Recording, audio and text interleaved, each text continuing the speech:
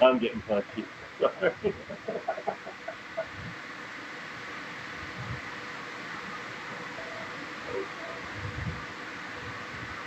The cop who's married the hooker. My Linda. God, I can't believe I remember that. You know, and it was Jack. Who's the name of that character actor? He played Manny. Yeah. And Shelley Winters was his wife. Red Buttons. Red Buttons was the lounge singer who was looking after the girl, blonde. Yeah, and it was Marty McDowell. Yeah. Yeah. Gene Hackman. Sorry, we're going way back.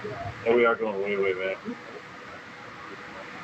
That is definitely the corner of the elevator. You think the wheel could have maybe a manual into the elevator? Yeah, I hate to tell you, Jim, Shelley Winters didn't make it. Neither did Linda.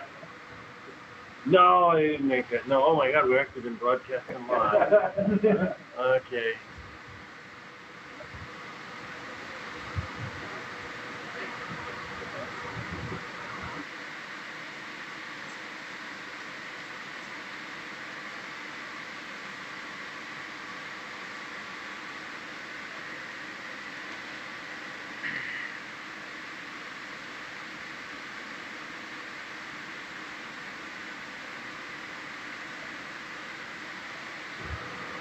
So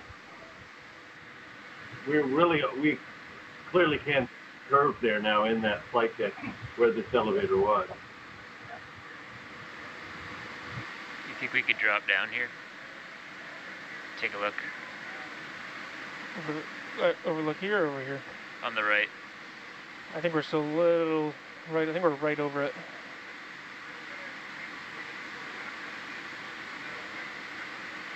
Yeah. We're looking straight down right now. We're still on top of it. Okay.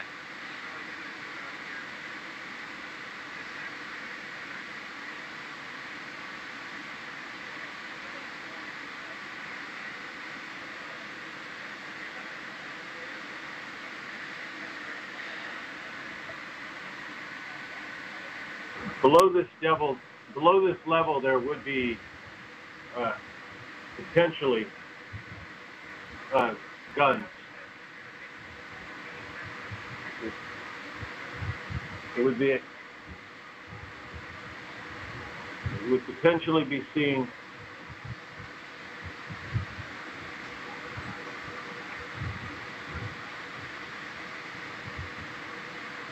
What do you think? You want to pull to the right like 5 or 10 meters? Yeah, I think so. What do you think? It looks pretty. If I turn 45, it looks like going ahead along the side looks pretty clear. No more big obstructions.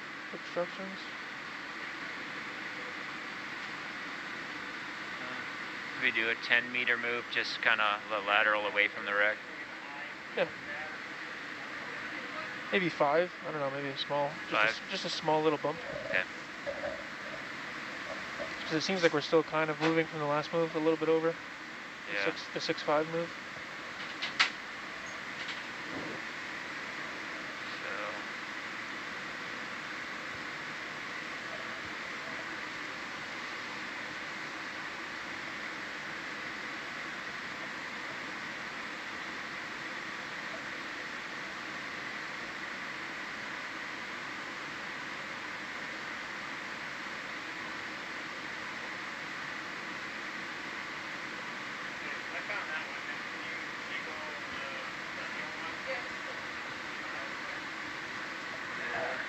Hey, yeah, John's telling us that right at the deck edge across from the elevator, there should have been AA guns there, and we don't see that at all. I think it's that part's completely ripped away.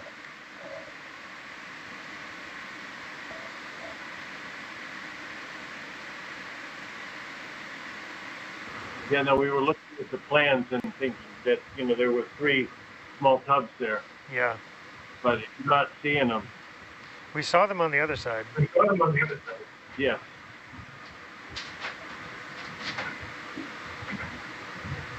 Yeah, he's also noting that We're not seeing any of the wooden planking here. There were like little fragments of it on the other side, I think. But yeah, most of the flight deck is either missing or moved. It's interesting to see the that we can see it next to the elevator shaft though. I think it's disjointed though. I think it's come up and like shifted over, but it seems to be hanging off the edge of the wreck.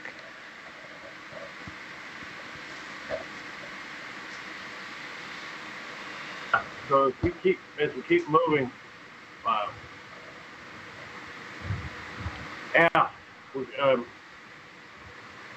the next sort of major area we'd be coming into would be the area where the island superstructure would be. Yeah. Yep. Yeah, actually, not very far from the end of this elevator shaft should be the tower.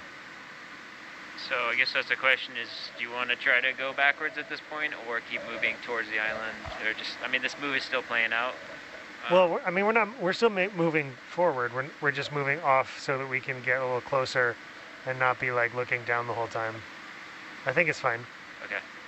Because we want to approach the island from a distance, not like smack into it. Anyway.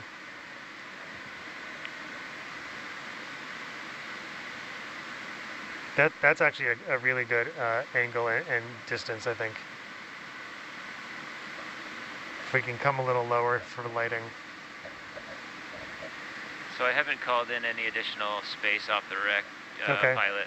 So you want to go with this for now, or push off a little bit? We can go with this for now. See how it does.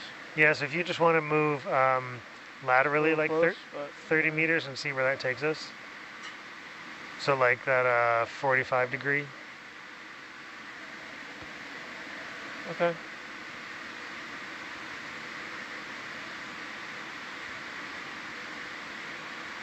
$45 degrees, right?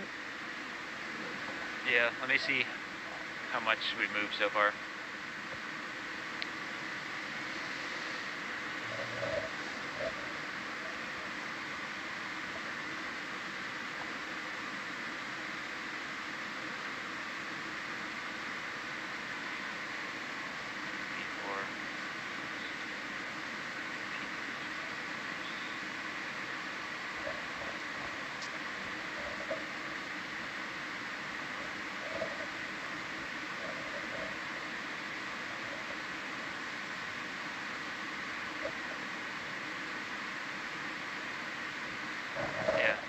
That's good. We're almost done. I think we're almost done the movement that we put in earlier.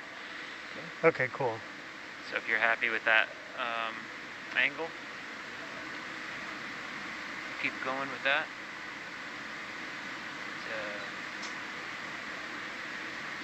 Thinking about 50 degrees.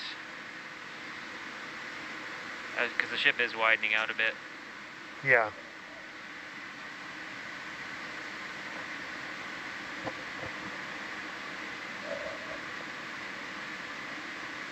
Maybe do a 20-meter move if we're close to the Sure. Yeah, island. that works.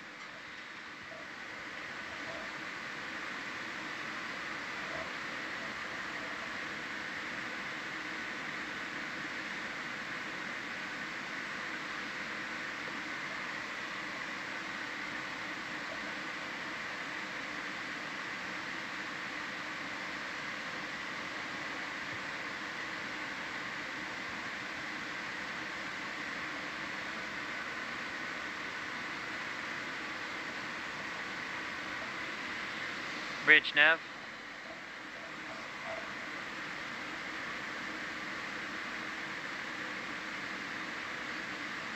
Like to do a ship move, 20 meters at bearing 55. Thank you. You can really see a lot of the rusticles here on the outside of the wreck.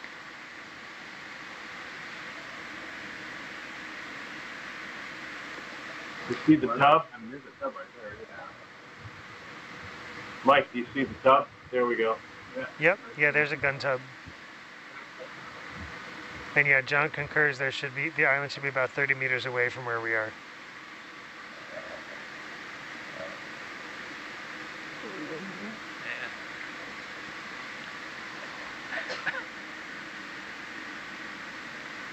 P4.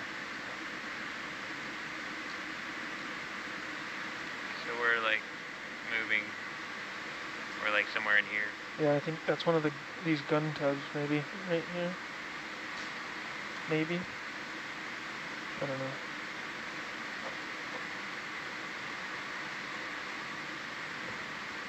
Yeah. Okay. I think that's right.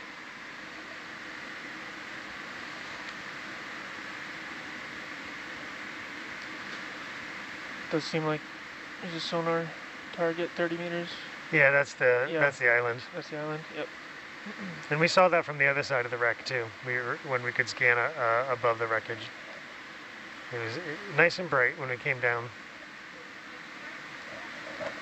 On the Kaga wreck, which I think will be on the next day or two, the tower is like completely gone.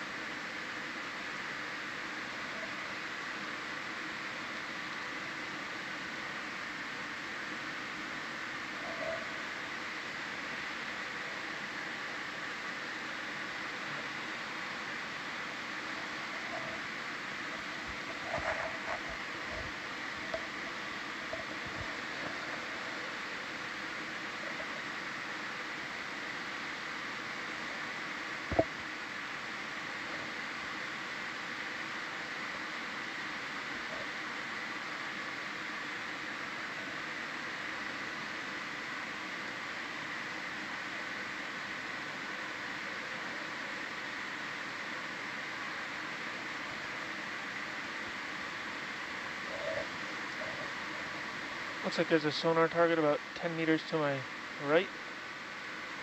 90 degrees from the direction I'm looking right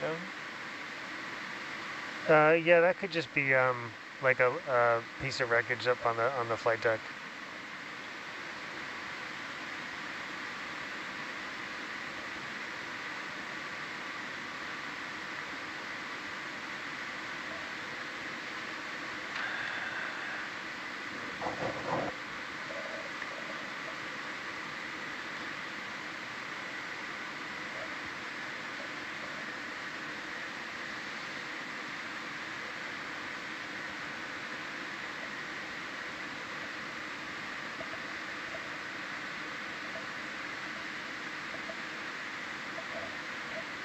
It could, that could be, there's like I don't know what it was, but there's like an anvil looking thing on the deck that could be the first part of the island that we're seeing the sonar that we'll get to first, if it's still there.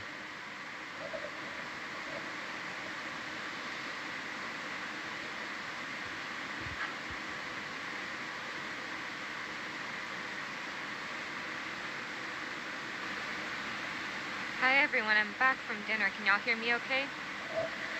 Yep, we can hear you. Okay. Yep. Are we looking at the island right now, or you said we're approaching it? No, it's about 20 meters away, I think. Okay. So we are approaching. And is this just part of the flight deck? Yeah, it's a flight deck above it and a gun tub for anti-aircraft guns at the bottom. That's that rounded structure there.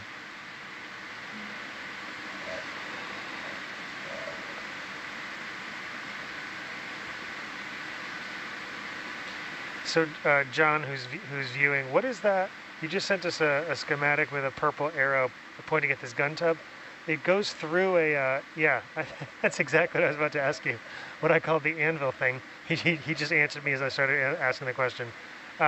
He says it's the director for the casemate guns. Okay, that's cool. Yeah, they're on the plans and on these 3D schematics I have, but I didn't know what it was. Thank you.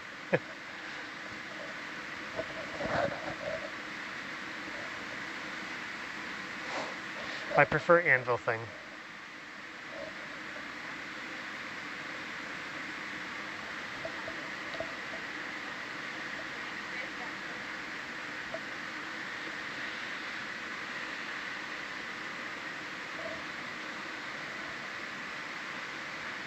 Gotcha. This actually isn't a gun tub. It's for a direct or a lookout. Interesting.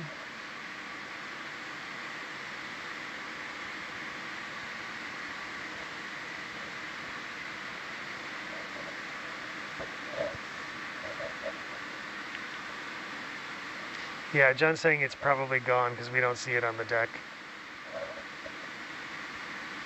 which is not a surprise.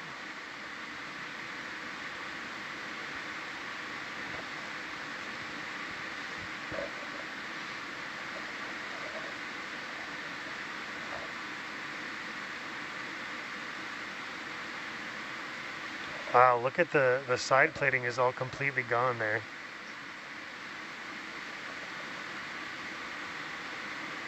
Wow.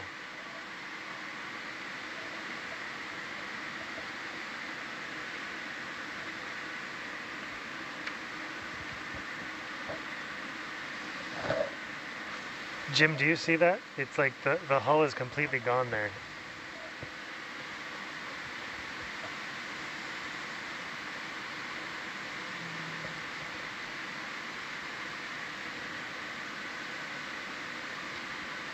Guys, just note that we're probably very close to the bridge tower.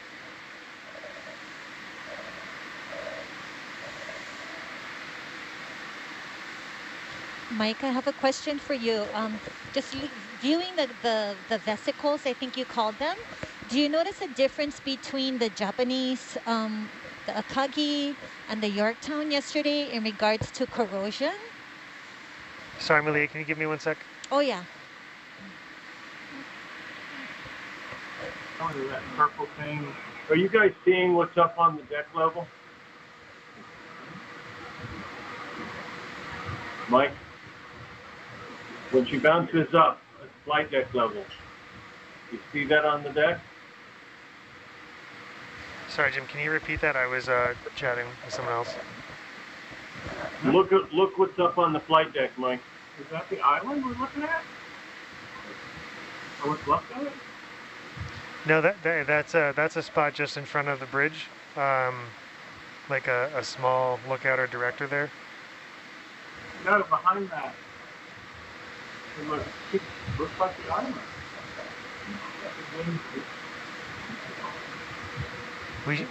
I believe we're at the very forward part of the island.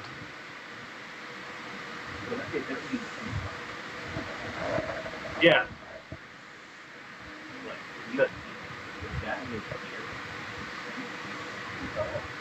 So what I'm thinking is that whole purple thing is the mount for that. Is this what we're? I think we are. I think so. There is part of the island mark. Yeah. And you see that larger strip, that one that lower strip? Or is it?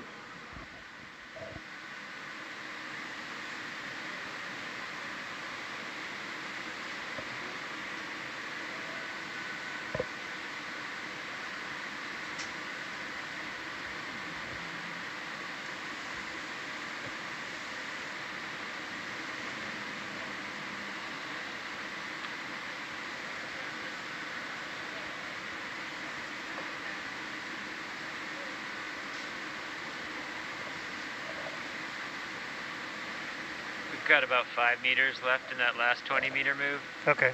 Can you pan up and to the right a little bit? I just want to see how close we are to the. If we can see what remains of the tower there.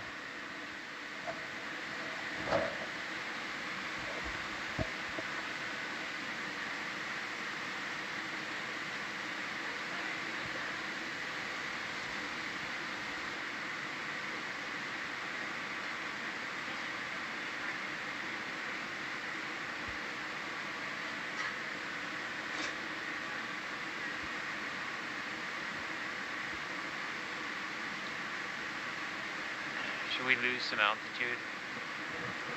It may be that we can't. It may be that we can't quite see it yet. We can just stay as is and wait for the next move. But just be aware that the tower is coming up, and there could be some wires hanging off it in places. So, Mike, with this surviving lower level of the island, this is a logical target for some photogrammetry.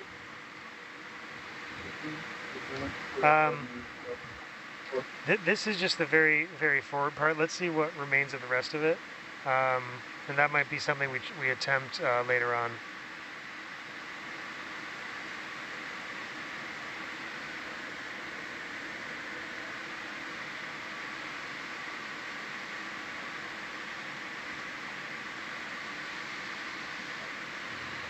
The John's saying the circular tub down there is the Type 89 director. Oh no, that's above that. That's the gun tub below. Oh no, I was right. Yeah, I said that right. It's the circular tub is the Type 89 gun director.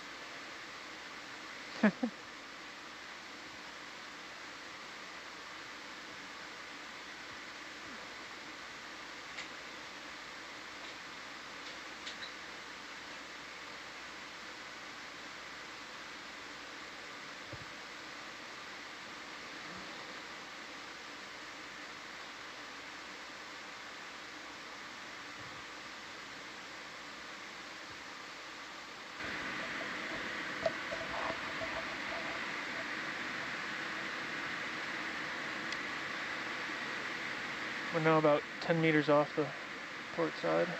Yeah, this is a good position. Roger. Yeah, we're seeing more of the bridge tower coming in above the deck there. But I'm not entirely sure. I'm not entirely sure how much of it's still there.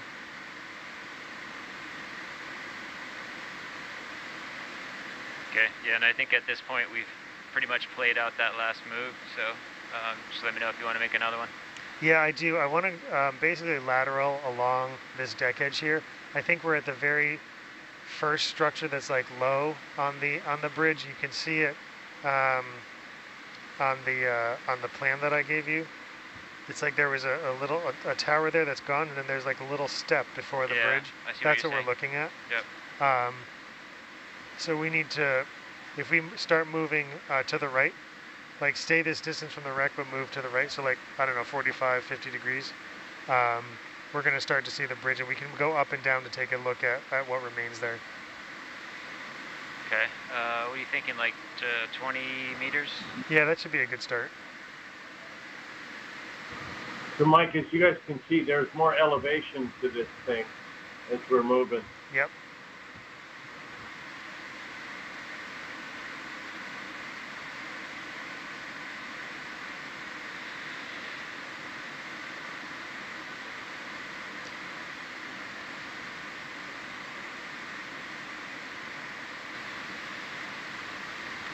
Well, that's strange. I'm not seeing anything on sonar. Yeah, there's nothing higher than this. Really. There's no island there. No. This is the highest point in this area. Bizarre. So it's just gone? That's not enough. I don't even know what that is.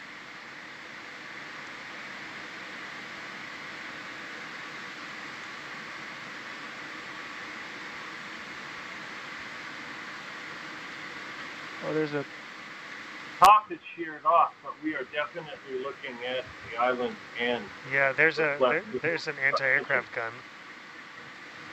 Yep, and it's exactly where it should be. So there's far more of this that has survived. Is that anti-aircraft gun directly below the center of the island? I'm trying to find a better shot of the island here in this book.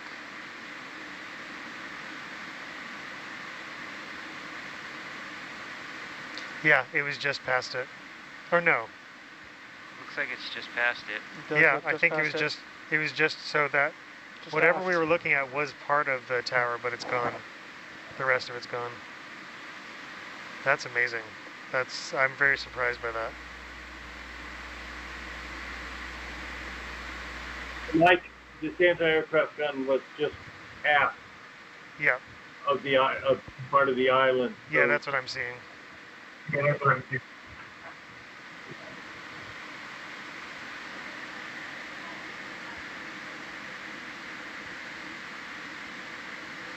Yep.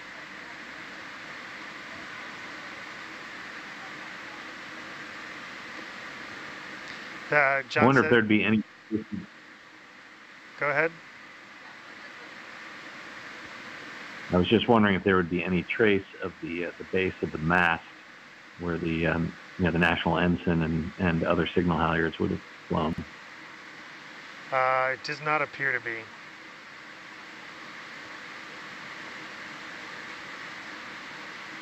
Would have been just aft of the island structure on the deck. Yeah, we're already past that. So the anti-aircraft gun that was aft of this island is below us right now. So we're pretty much staring at that aft part of the bridge. So I don't see any structure there or mount for it.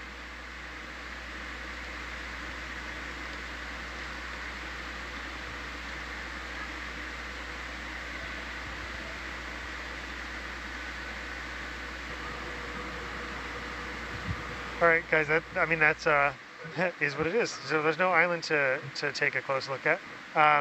If we can get a little lower, down to about where that anti-aircraft gun is, then we'll just continue moving along this edge of the deck. Roger that.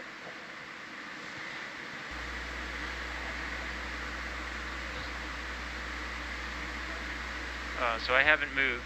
I was just waiting to see Yeah, no worries. what Yeah. we were scoping out here. Mike, Yeah. Mike, just hold for a second because we're in an area where close to where what Russ was asking for is. All right, everyone. Let's just stand by for a sec. Yep. Understood.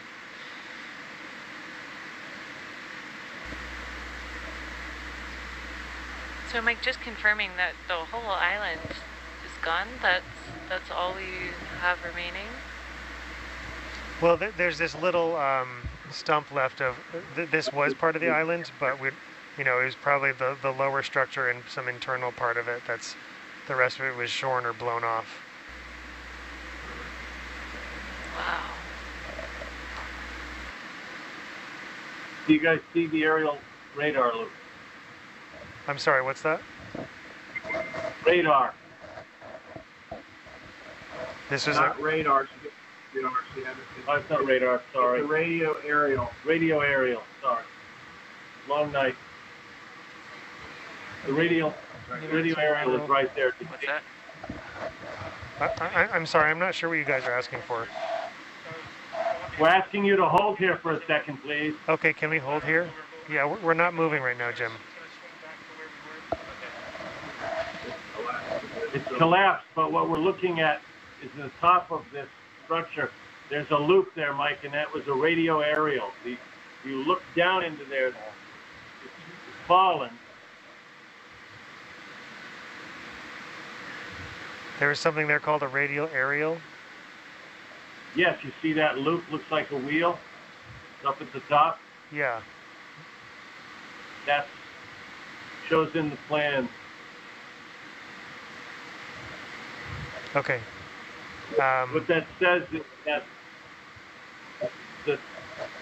that level above, Mike, just simply has decayed and fallen in, and you can actually see how the whole curves a little bit there, potentially from corrosion fire. But you see how that's bent in. That the structure on top is simply fallen in.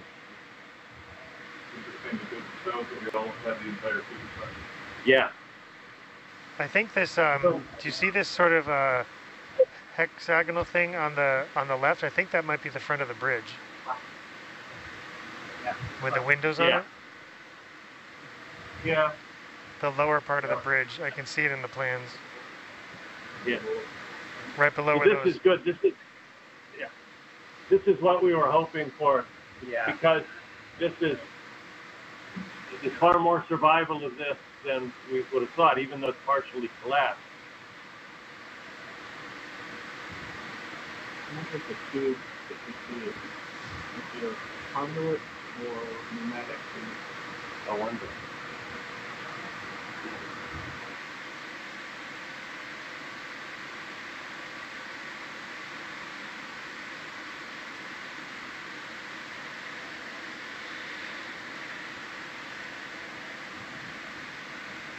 So this is where Admiral Nagumo and his staff would have been when they were forced to evacuate by the fires that were raging there.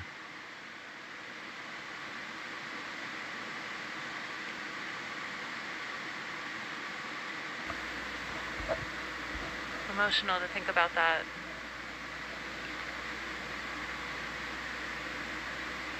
So, you know, again, what we've been talking about here is that this is seen some pretty incredible drama. This is where, as we've said, you know, this is where the Admiral and his staff had to evacuate by climbing down.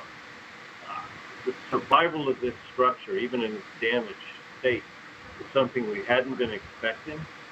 It's rather amazing to see. And even though, you know, it has deteriorated and fallen in, there's still identifiable elements that clearly connect us back to that time and that point in the battle.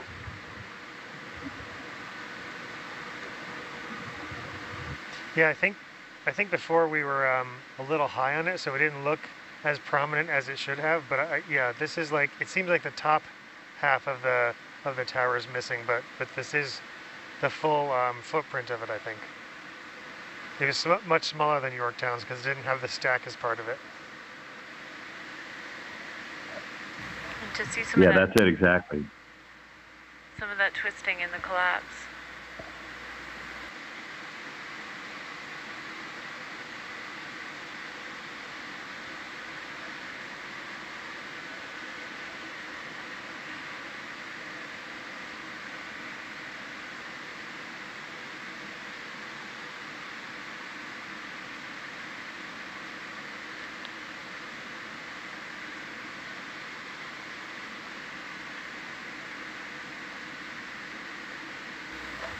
The turn of events in this battle happened so quickly. You can just really was not particularly long from the time the American attacks to these massive fires breaking out on this vessel. Archaeology team, can you remind us how long they fought the fires before the bridge team moved the flag to another vessel and abandoned?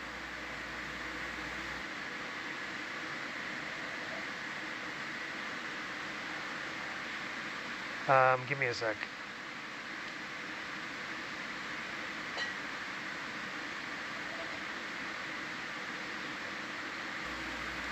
Thank you to all of our collaborators on shore, confirming that the bridge was a very tiny footprint. So some of us surprised here by the look, but appreciate our archivists with so much knowledge about this ship, contributing.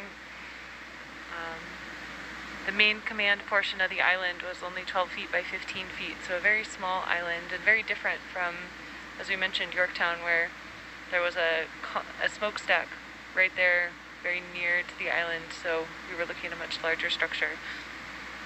Different designs, you know, both incredibly accomplished ships at waging war the way they did before they ended up here resting in Papahanaumokuakea. So Megan, to respond to that question, around 10:20 a.m. on the 4th, Akagi was bombed, and then on 04:50 on June 5th, it was ordered scuttled. So about 18, 19 hours. That's their hangar. Yep. There's another elevator shaft. Elevator shaft. Yeah, it's the one just after the island.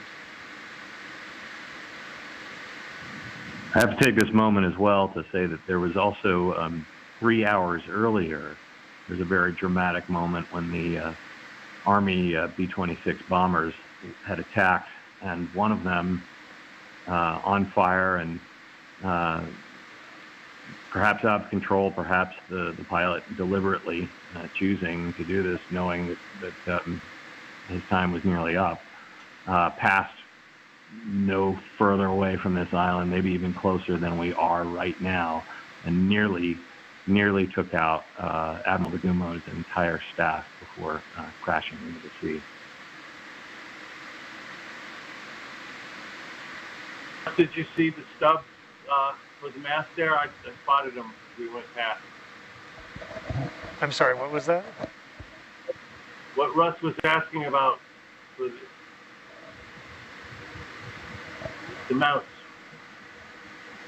Yeah, no, I hadn't. I was waxing eloquently about the B-26 Marauder attack, but yeah, I'm sure that's good to hear. I mean, the what I was asking about earlier had been the mounting points for the flagstaff, or there looks like a kind of tripod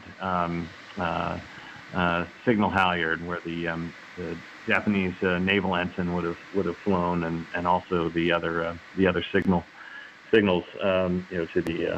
the rest of the task force. And there were two protrusions coming out of the deck that I think may be part of that we saw as we dropped down to the gun. Yeah, there's some really iconic photographs, especially geared around the Pearl Harbor attack of that island, and the the rising sun flag flying from exactly that spot.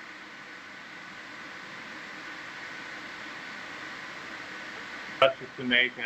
I'm thinking back to decades ago when I first dived on the Arizona, and these images of this carrier launching those aircraft. Certainly, they've in history books and the rest, and a number of us, thought at the time, actually, was, imagine the day comes when we can reach the depths where the carriers are at Midway. To go from the deck of the Arizona to the deck of the Akagi was something none of us thought was possible. And while it's virtual, I'm sort of lost for words, because in my own lifetime and career, I've seen both decks.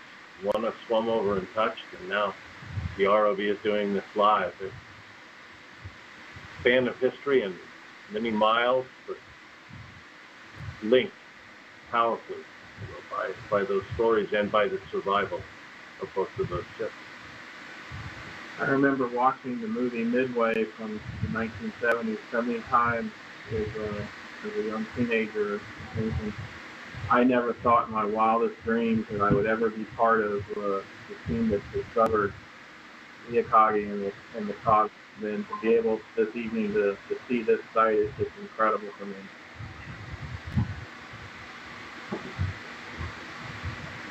Unbelievable. So I think we are probably ready to continue moving along the flight deck. Is that good with you guys? It's good with me. Yeah. Ready there? John's also asking, as we do that, to take a look to see if the center elevator, which I believe we did see quickly, is still there, and if it's more than, if the hole around it is greater than it, or if the square is still there, depending how much damage. So we'll take a look as we go. Okay, sounds good. So we're done going as low as we want to go here too, as well. Yeah, we can get back to that position we were in, where we were like illuminating the edge of the deck and going parallel to it. Okay. So it seems like we want to move along that deck edge again. A bearing of 50 makes sense. Yeah. How large a move are we looking to do here? There shouldn't be, well, I speak now, but there should not be anything very scary, like obstruction-wise, because the tower was kind of it. So I think we can go do probably a 30-meter move. Roger that. At the 50 degrees, sounds good. Will do. Mike, did you guys, when we were looking past the island, did you see what we saw, which was the open pit to the central elevator? Yeah, but we're going to go back and look at it more carefully. John was asking. Okay, understood.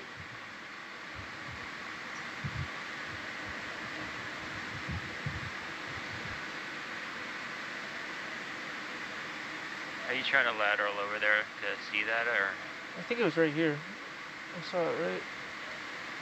Yeah, it's just above that. There it is. Yeah. We're not going to go over there yet. We're going to, after we do this survey down to the stern and up a little bit, we're going to then do a pass over the whole flight deck, and we'll get a better look at these features. Bridge nav.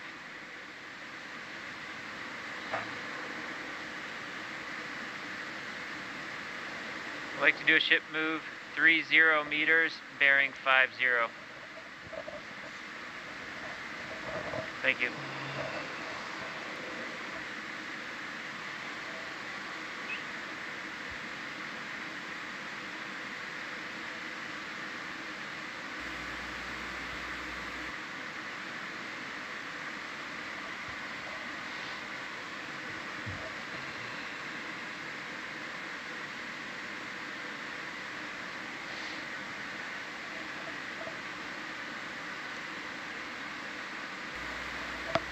Thank you, John, for adding some more to that timeline as we think about the events that happened here.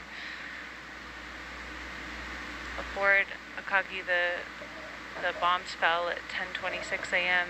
and Admiral Nagumo abandoned the island at 10:45. So less than 20 minutes. How quickly things changed and turned, and just can imagine the team here.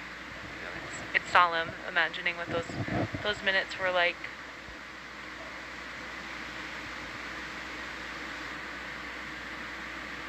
And how very special to be able to bring this and share it and ensure that folks all around the world can understand and remember the history that happened here 8 decades ago.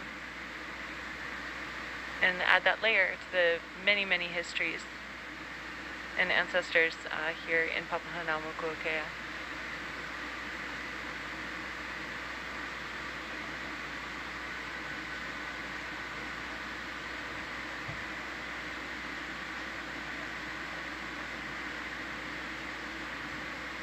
Mike, can you remind us of these 3 large gun tubs on the port side? Is this the first as we're moving our way down, or have we passed one already? I don't think this is one of those larger ones. I think those are going to be further aft. One should be coming up, but yeah, this was I think a smaller anti-aircraft gun relative to some of the other ones.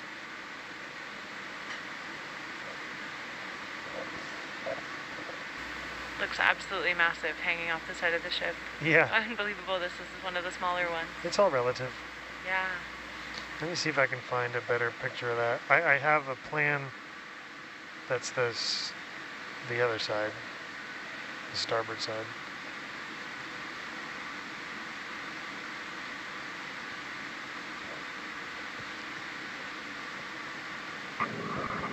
The plan I have is set 12-inch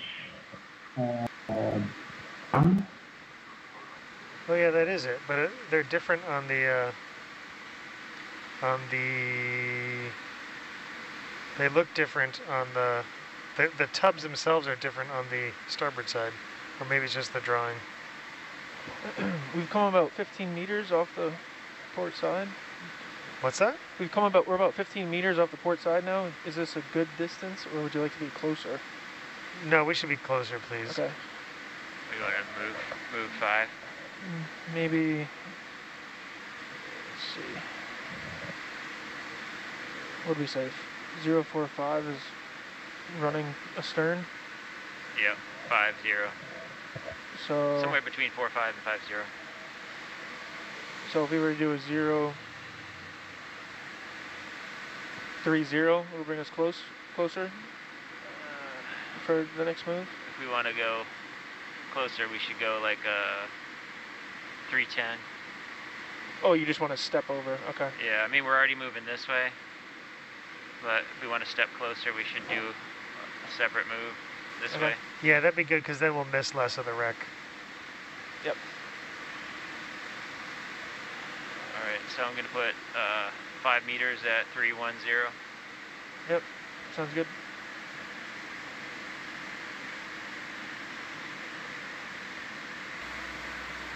Mike, can you, or any of our archaeology team would like to share, can you clarify these armaments? They're named for the size of the projectiles that they shoot, is that correct? Yeah. Yep. Okay. Yeah, so there's like, and they kind of use metric and imperial as well. So there's like, these were 120 millimeter. But for example, battleships fired 16-inch shells. And the ones that we saw on Yorktown at the stern yesterday were 5-inch shells. Okay, thank you. Yeah, 120 millimeters is almost a 5-inch shell. Yeah, and so this is incredible violence. This is the forwardmost of. There will be 2 more 120 millimeter mounts as we go towards the stern.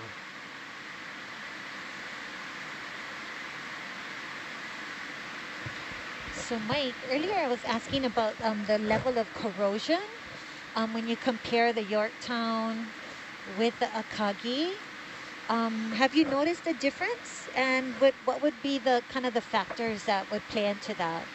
I mean, they're similar in that they there is quite a bit of metal preserved. There's rusticles. I'd like to move 5 meters at 310. But what I think is different is, you know, there's a level of burning on this wreck that is not apparent on Yorktown, except at the bridge structure at Yorktown, which had caught on fire. So I think we're going to see. It's not necessarily accelerated corrosion, but it's different chemical reaction in the metal due to the fires. Plus, I think this one is broken more, so there's going to be accelerated corrosion along all those fractures. Okay, thank you.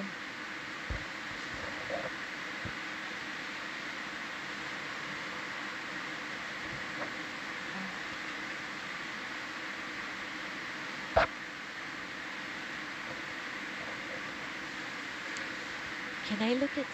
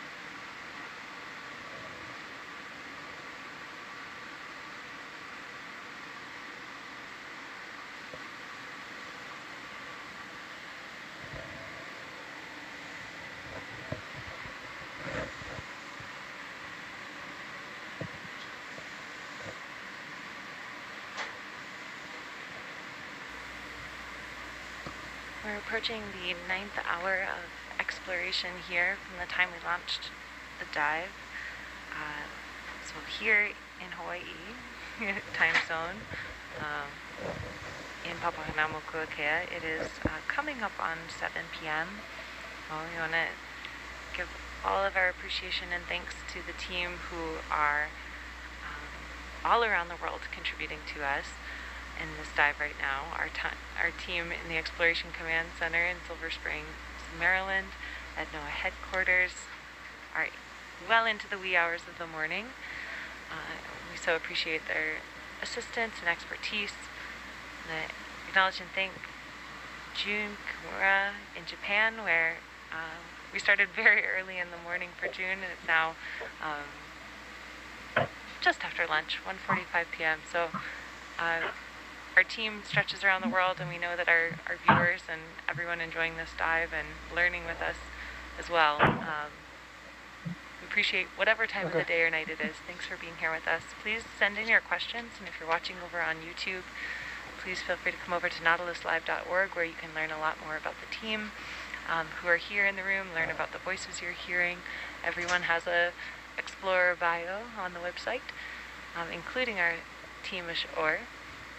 You can also check out the latest social media posts, some blog about the story of the Battle of Midway to set the context for the place and time we are exploring here, and lots more material to check out. So come over there, send us a comment, send us a question. We'd love to get your thoughts and reactions here in as well. We already know that we're sharing this time and space with people whose families were part of this event, who grew up learning the stories of this place, who studied this in their own careers and academics, and just people fascinated to learn. So I think we might want to do thank you another all. I think we need another one. We're about 20 meters off now. All right. Falling off.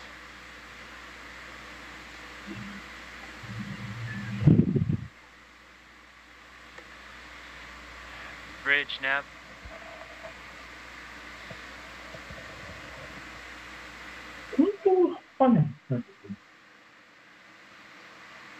I'd like to do a ship move 5 meters at bearing 310. Thank you.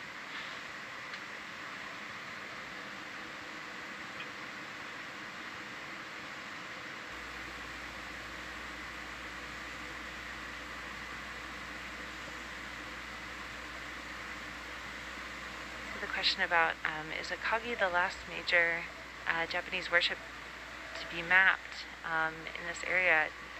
Not even from this engagement in the Battle of Midway, where 4 Japanese aircraft carriers sunk, 7 ships overall in the battle. The Akagi, the Kaga, the Soryu, and the Hiryu. The Kaga was mapped and had an exploratory dive, one dive done by the team on the Petrel and Vulcan Inc. in 2019. It's located near the location we are now, and that team in that same expedition also was led in by great work by the Nautilus team from the 1999 in this area that developed some mapping data that helped lead to Kaga. The Vulcan team also was able to sonar map and image Akagi, but not have the chance to visually inspect the site. So this is a very special first time eyes have been on Akagi in 81 years. But the Soryu and the Hiryu remain, their locations remain unknown still at this time. As well as the light cruiser Makuma was also sunk during this battle, which Absolutely. is somewhere out there. And the destroyer, the Hellman. Yeah, the U.S. destroyer Hammond sank near Yorktown, but due to our slow movements with just surveying around the wreck, we weren't able to go scout out for it, because it's probably a couple kilometers away, so it would have taken a very long time to maneuver out there if we had picked a direction correctly. So that was not something we were able to do. We're picking up some background noise Yeah. on the audio. Oh, yeah. I just want to let folks know, just as a general update on where we're at here, moving from bow to stern. We're about probably about halfway on that journey. So we're gradually getting there and moving aft.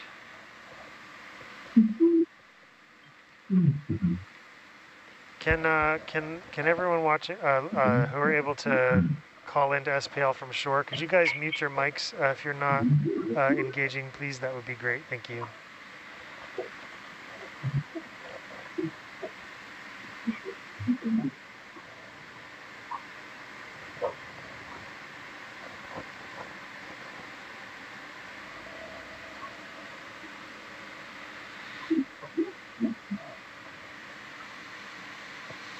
Yeah, we're just waiting for the ship to move us a little closer to the wreck so we can continue exploring.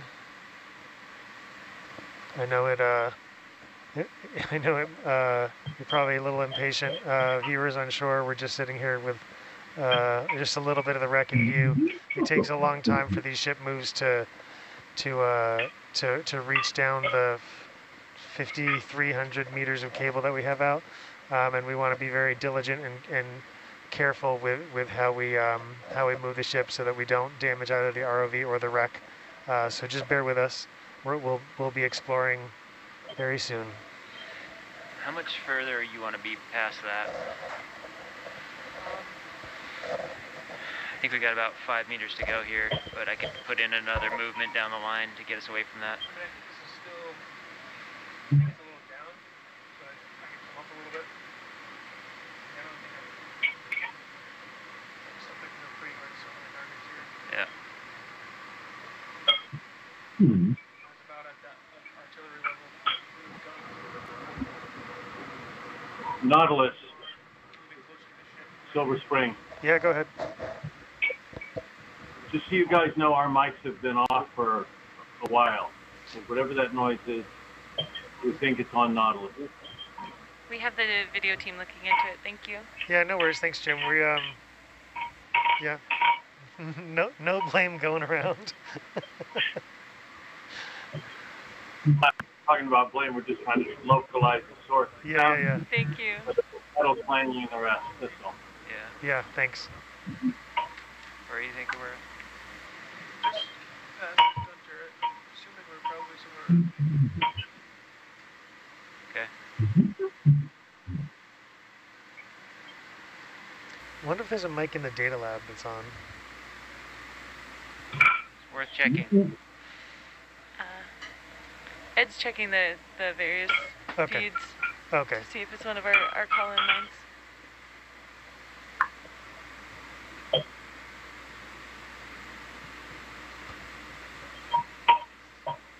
Sounds like someone opened up a channel in the kitchen. May have. That'd be a bad place for a mic. Mike, could you talk a little bit about, are we planning to inspect torpedo damage from when Akagi was scuttled? Yeah, we got some really good advice from John that the 4 torpedoes that were fired by 4 different destroyers, the Arashi, Higakazi, Maikaze, and Nawaki, so they each fired 1. They all hit the starboard side, so that's not, we're on the port side now. So we will, when we come back around the stern, we're going to be dropping down periodically to take a look for the torpedo damage. My sense, because we did look at the hull a little bit when we first got here, my sense is that it's buried. It looks like the ship is buried above the mud line. I'm sorry, above the water line in the mud, so we may not be able to see that, but we will take a look for it.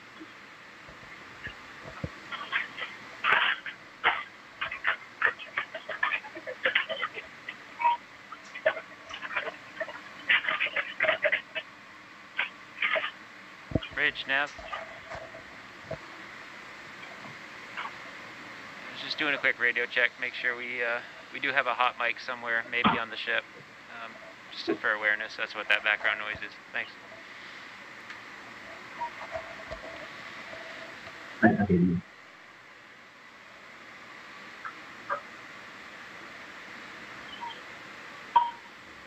So I have a question for our ROV team, and I think Derek, maybe you would be able to answer if this is an okay time for a question. 30 meters. I didn't write it down. It's been about 5 minutes, I think.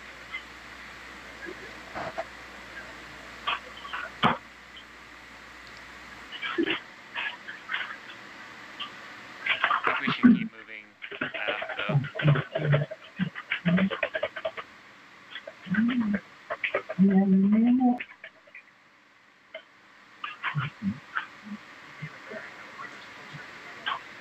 Yeah, what do you think, like 45?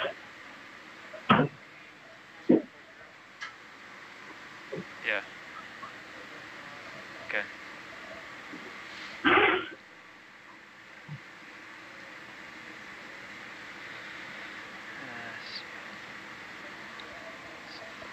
So watch lead, we were thinking of doing a ship move at 30 meters, bearing 40. Can we not step forward more first? It's working its way down, and then we got that thing right in front of us I'd like to get away from. Yep, that works. Yep, sounds good. Okay. Thanks. Sure. Bridge nav.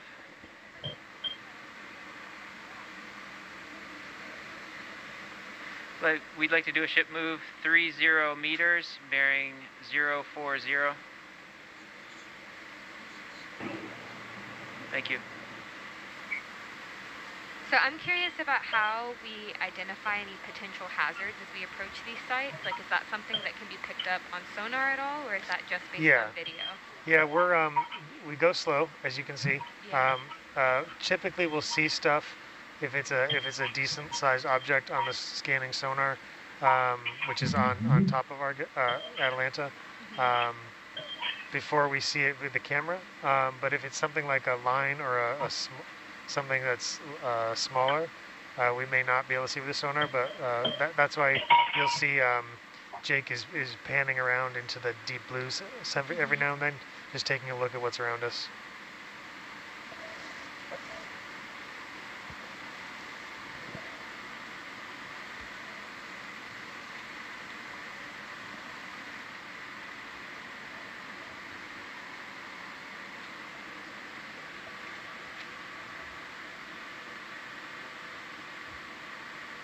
So I know we just talked about like identifying hazards as we approach a ship, like the whole time that we're down here exploring, but can you remind us maybe how we, kind of the steps or the process for how we explore these ships? If you were wondering about doing like a 360 scan first. Yeah, that's exactly right. We come down and I like to kind of stand off like we're doing and look in at the wreck from every angle on both port and starboard, and then bow and stern. We're about halfway done with that now, and then we will go and maybe fly over the flight deck, look at the elevator shafts, take a look at the debris field, that sort of thing. Once we kind of have a feeling for the orientation of the site, how buried it is, what hazards and snags there may be, that sort of thing. Nice, thank you.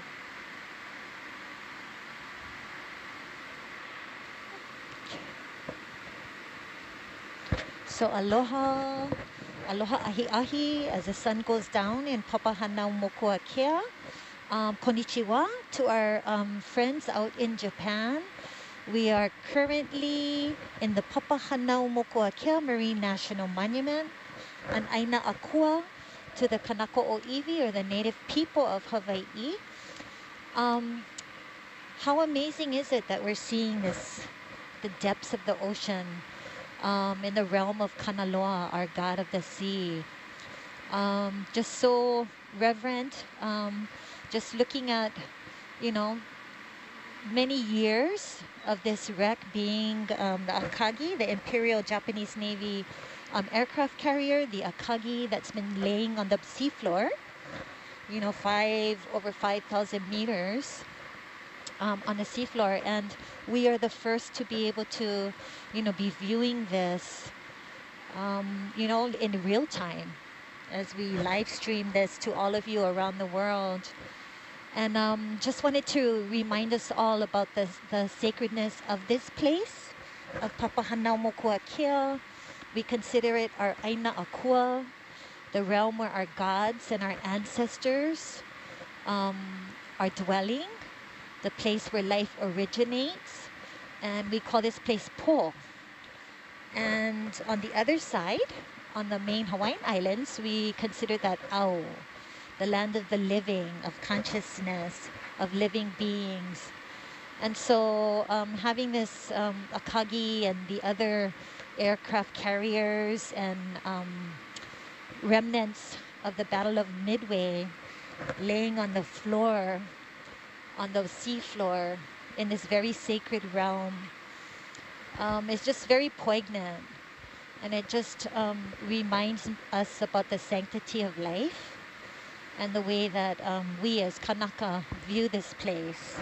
And so we honor all of those. We honor our Japanese comrades, our American sailors and pilots and those who fought in this war, the Battle of Midway in 1942.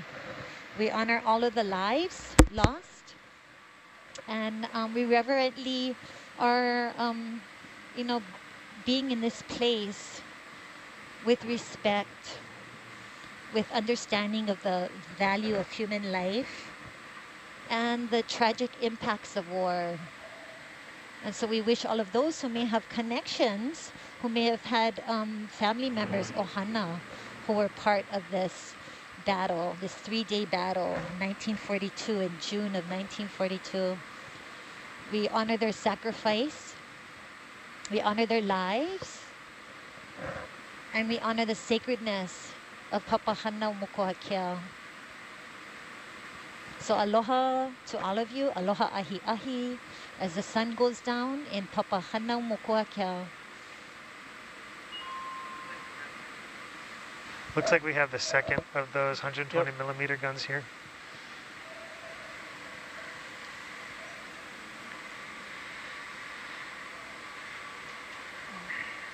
Seems like we're finally starting to swing a little bit closer. Yeah. Hopefully it won't overshoot. Yeah, it takes about 15 minutes, I think. Yeah. At least. To feel those moves.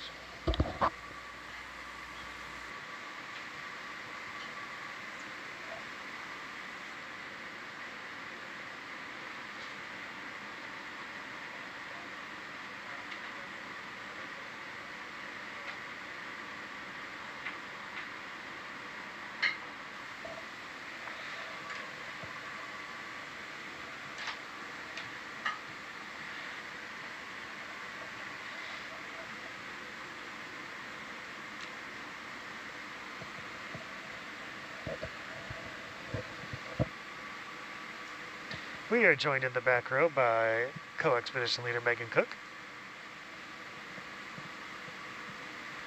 Hello. Mostly I just changed seats. Yeah, she's been in the studio the whole time. I'm happy to sit here and be with you. And Malia, thank you so much for sharing that reflection and reminder about this place that we're at.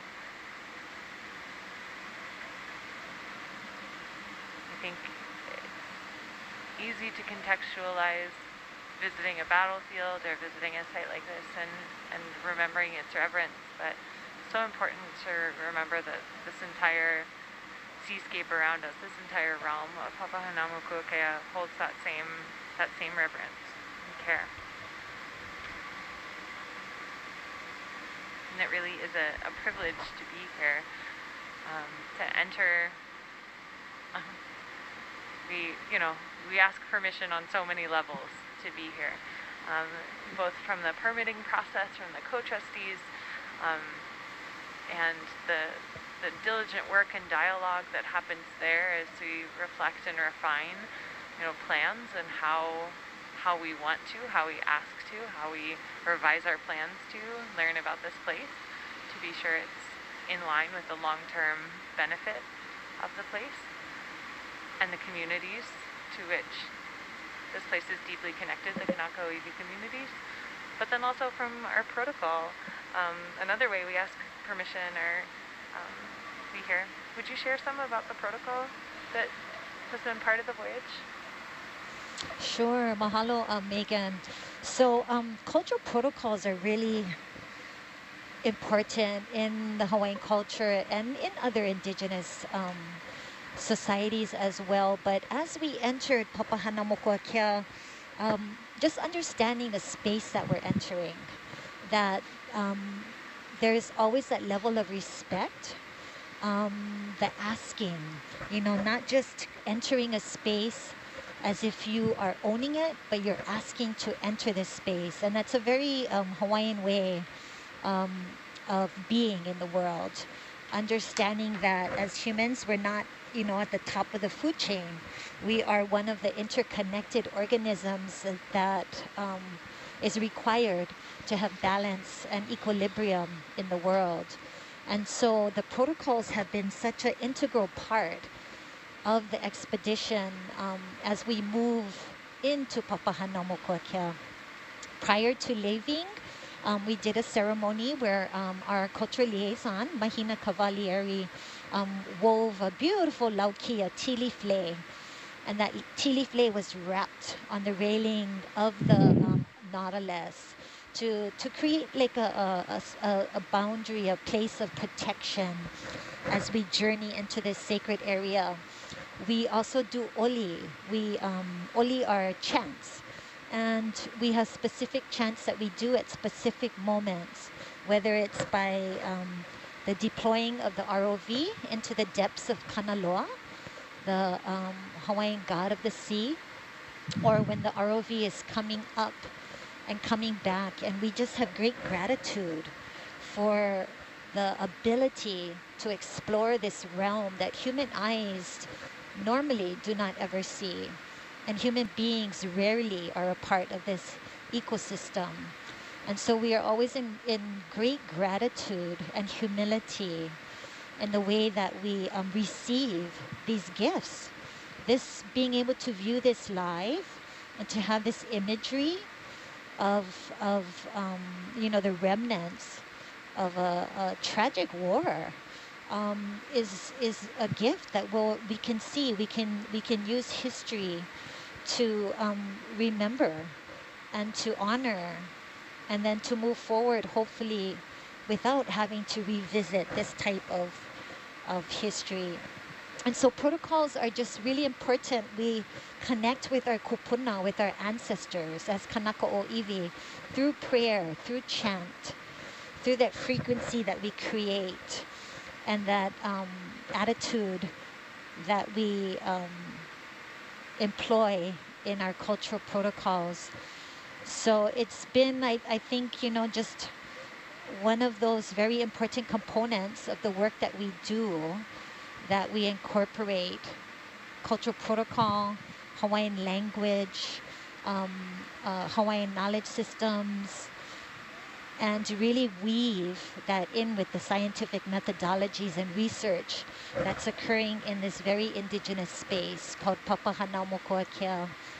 So I just want to put a gratefulness out there, you know, to the environment, to our ancestors who have been a part of this place from the beginning of our Hawaiian world and archipelago.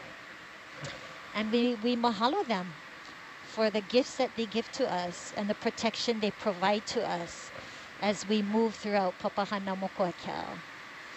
So mahalo, Megan. Looks like that was like...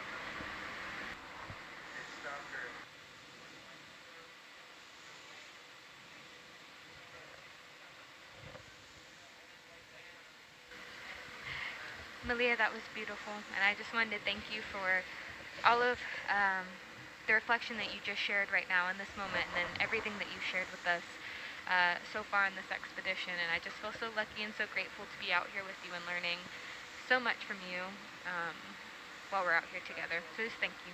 Oh, you're welcome. And you know, it's a collective effort. In Hawaii, we call it a kako thing, because we know that we don't work in isolation, that we depend on each other. And so it is a collective effort of many, many kanaka o iwi who are kupuna, who protected this place from the beginning, before you know, NOAA or the U.S. Fish and Wildlife. We were taking care of this place. This is our kuleana and our responsibility to malama, to take care of and steward. And so, you know, this is just part of being an indigenous person, is knowing that our lands and our oceans feed us, and we are dependent on them. And so in return, we are making sure that we protect them as best we can for those who come after us. So mahalo nui. Nautilus, Silver Spring, you're right at the area where you had those projecting masts coming out with wire, so I would not drop below this. You have a potential entanglement. Okay, thanks, Jim. Where were those? Did we see them already? In front of it and hovering near it. Now you're going below it. Looks like it's gone.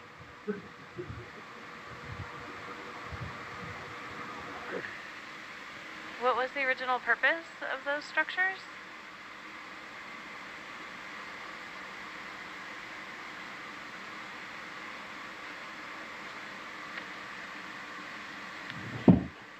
There were retractable radio masts that could, because they would swing outboard, during flight operations, and then would raise up, to get the aerial higher to improve reception. Gotcha. Thanks, Russ. Oh, yeah.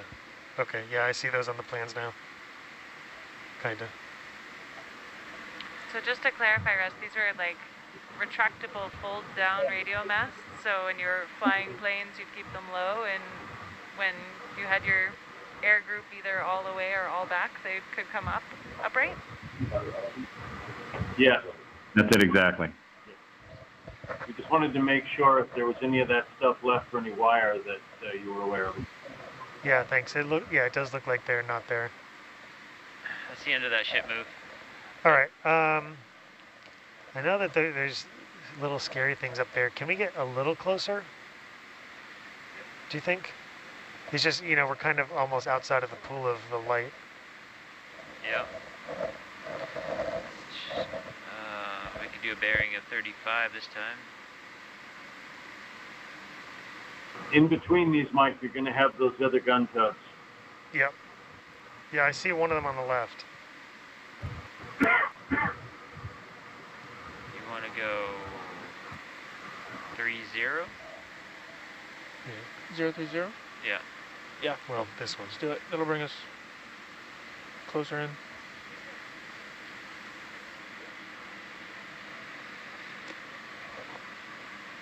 Bridge, nav.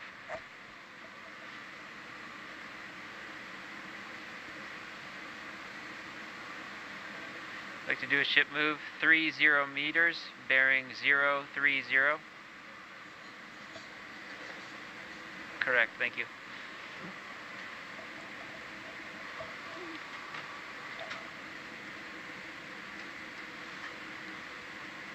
If anything, we can come up a little bit, look down, and then back off. Okay. If we get too close.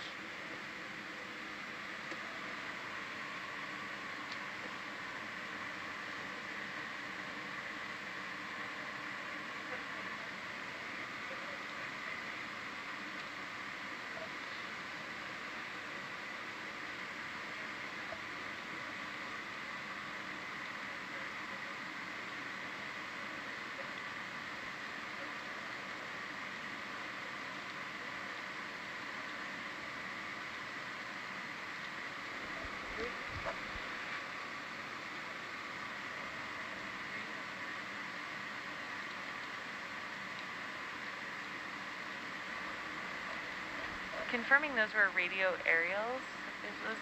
Was the name for those?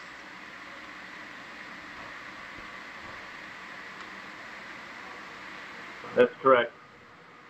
Thank you.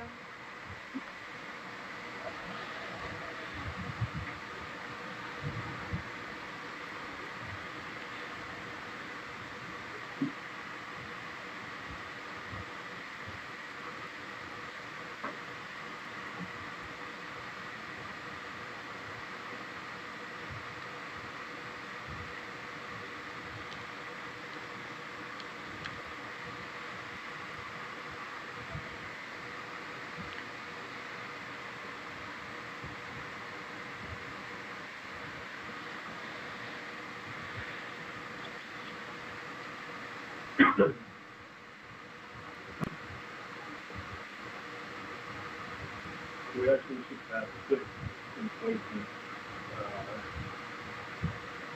for A guns and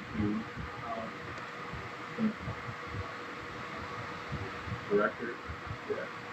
So it'll be gun director, gun director, gun. I can't quite make out what you're sharing there. I think it may be Silver Spring.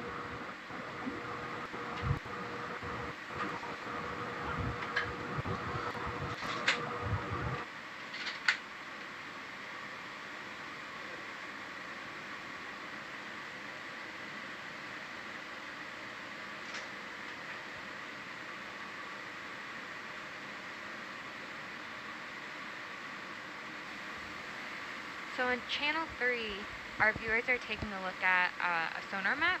Can we have someone give us an explanation about what these colors mean or represent and what they're telling us about this site?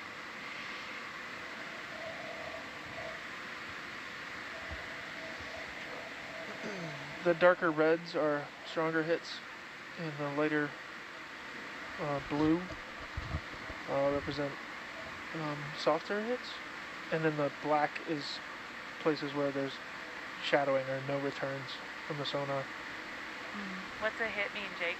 It means, well, basically what you're doing is you're sending out sound. It's traveling outwards, reflects off of something, and then comes back. So when it reflects, it hits something. It's called sound navigation and ranging sonar.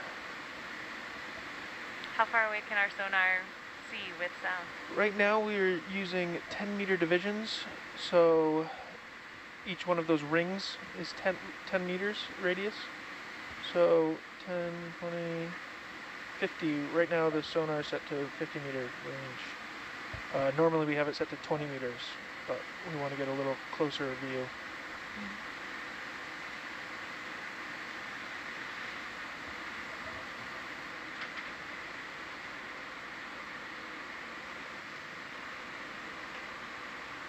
And what's the angle that, how wide is the sonar scanning? Or are we scanning 360? We are scanning 360 currently. This is our 360 scanning sonar. And it's mounted on top of the vehicle? It's mounted on the bottom. It's actually downwards looking. Oh, I lied earlier. Yep. Cool. I think Argus is on the top. Mike, in these tubs, you're going to start seeing the 25mm anti-aircraft weapons. Yeah, right now we're trying to just get closer to the wreck so we can see better. Understood. Below this level, down close to the mud line, will be the casemate guns, the 8-inch casemate guns. Oh yeah, yeah. Those might be buried, Jim. We'll take a look. Yeah, it looked like the wreck was buried a lot further below the water line. Understood. But if we got a chance to peek, yeah, it'd be awesome. Yep.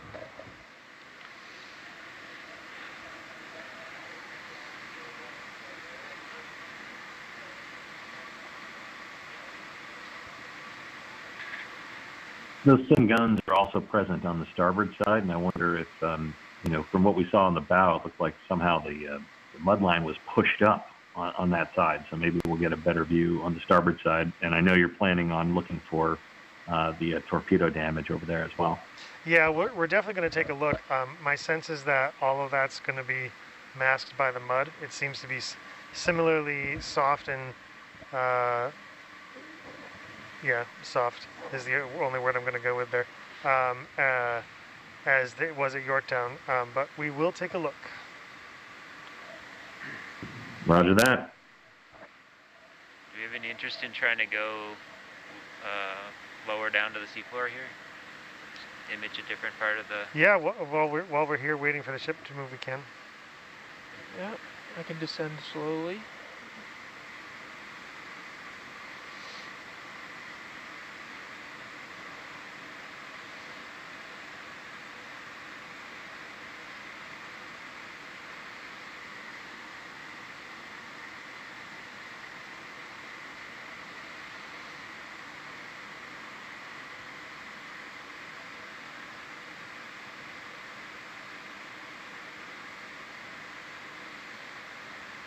Oh, and there's the mud. Yeah, that wasn't very far at all. You can see that there's probably very, very little current here because you can still see how it's pushed up. There's no scour or burial up against the side of the wreck, so it's like all those gobs of mud that have rolled down. It's like they remain where they were for the last 81 years. Like there's been no movement of anything, it seems.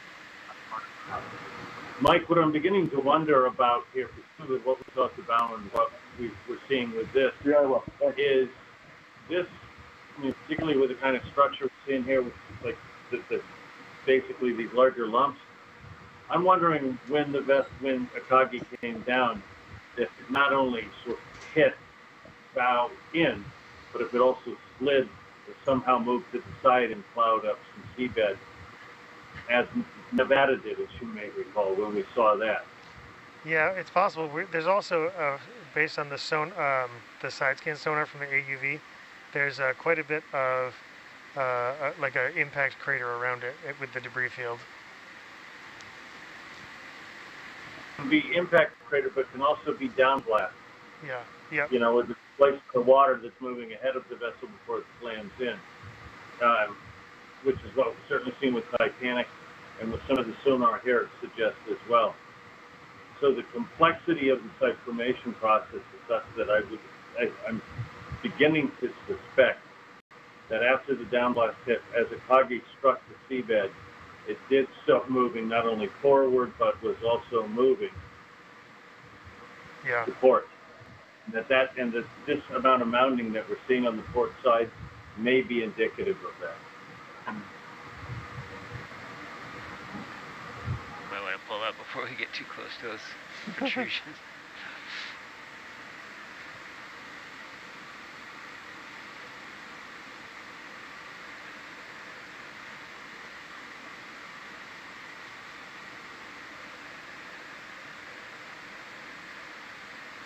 Coming back up.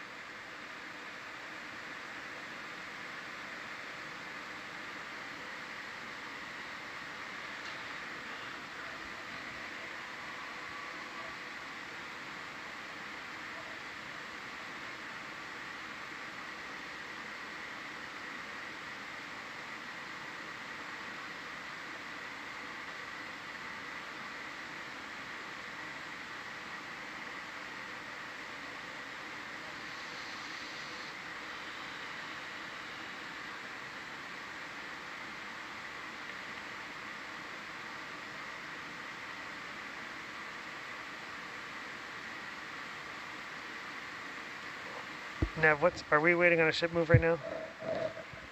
Yes. Okay. What are we doing? We're moving 30 meters at 30, bearing of 30. Okay, yeah, sounds good. Yeah, that should put us a little closer. And we've gone about 13. Okay.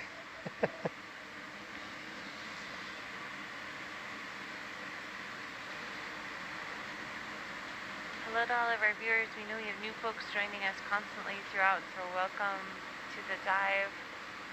Welcome to Nautilus Live and our live streams. We're really happy to be able to share this time with you in this reverent place for this extremely important milestone in the history of the Battle of Midway, to be able to identify and bear witness and reveal the final resting place of the Imperial Japanese aircraft carrier Akagi, the largest of the Japanese carriers, the largest of the aircraft carriers that fought in the Battle of Midway, which was severely damaged on June 4th, was subject to a massive fire in her hangar decks and on the flight deck, and sank after being scuttled on June 5th. This is the first time anyone has seen Akagi in 81 years since that time. No. This expedition is made possible by so many partners and so much work that has happened over the decades, including survey work by the Vulcan Inc. team in 2019, who with a side scan sonar, so a sideways looking sonar, a different tool than we used in our mapping surveys, created an image of could be image site, distortion too, it's hard to tell. Which they expected was Akagi, but we're not able to visually confirm. So really appreciative of all of our collaborators everyone in the ocean exploration community, everyone who is connected to this place in one way or another, from their family, from their stories, from the media we watch and read, from their love of the ocean and knowing that the ocean contains all of this history, to be able to add to this story. We have been on site for 9 hours now on the seafloor. No, I'm sorry. That's not right. We have been on site for about 6 hours on the seafloor.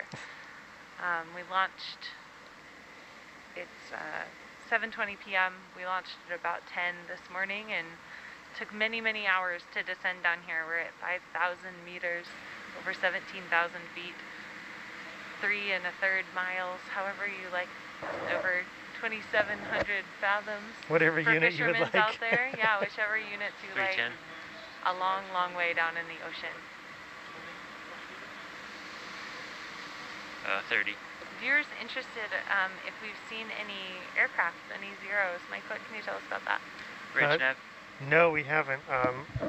We were discussing with some of our 10-meter move, please, at bearing 310. we were discussing with some of our colleagues on shore, and it appeared that there were only 2 Zeros on the flight deck when the bomb struck. And if there had been any in the hangar deck, they probably have all melted from the intense fires. So we kind of suspect that the chances of finding aircraft at this site are pretty low, if not 0. That's not an intentional play on words. So yeah, there is a debris field from the sinking of the ship, probably bits of flight deck and other things that fell off on its way down through the 5,300 meter water column. But I don't suspect that any of those are likely to be planes.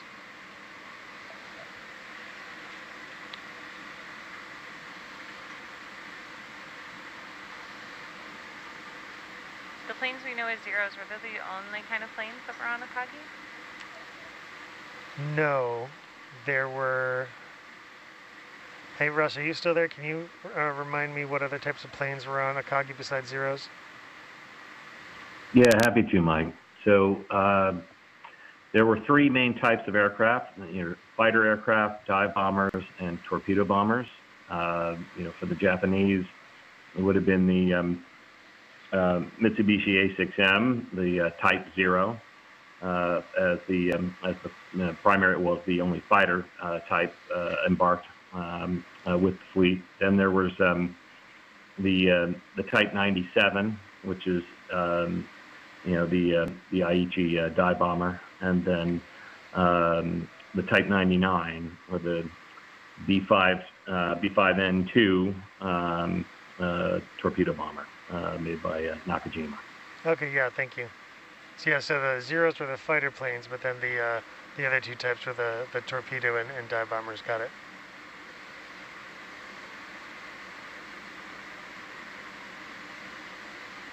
Russ, could you share a little bit more about your background? I think each of our scientists sure bring so much of a different background, and the level of detail you just shared is remarkable. Like, can you share a bit about RC Heritage Foundation and yourself? Yeah, my pleasure. So yes, I'm Russ Matthews. I'm the president of RC Heritage Foundation, and it's a nonprofit, dedicated to the study and investigation, documentation, preservation of the relics and wrecks of our aeronautical and maritime past. Founded in 2016 by myself and a couple of my friends and colleagues, who also share the same passion for exploration and for history, and as a way of kind of connecting to that history, of finding the traces of it that connect the past to the present day. It kind of grew out of an effort actually to study and hopefully in the future to preserve a very rare type of U.S. Navy plane from World War II, the same type that was deployed here at the Battle of Midway, called the Douglas TBD Devastator. But we've also done a number of other projects, including in 2019, conducting a search off of Pongo Pongo, American Samoa, with our partners at OET and on Nautilus, and where I had the pleasure of acting as co-PI with Dr. Mike Brennan, who's on this team as well. searching for a pioneering Pan American Airways flying boat that was lost, trying to establish aerial links between the United States and New Zealand in January of 1938. More recently, we've done projects working with the DPAA, searching for and documenting aircraft wrecks, both in European waters and also back in the Marshall Islands in the Pacific. So this is Christmas. This is my birthday. To be here, virtually here, and getting to do this and to really work together to write the next chapter of the Battle of Midway.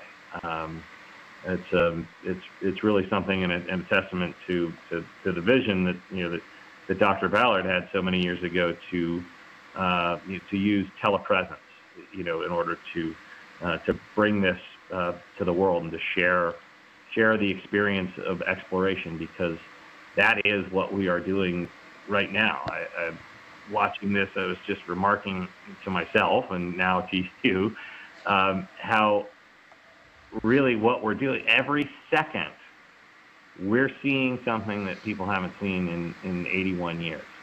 And we're seeing sights that no human eyes have ever seen.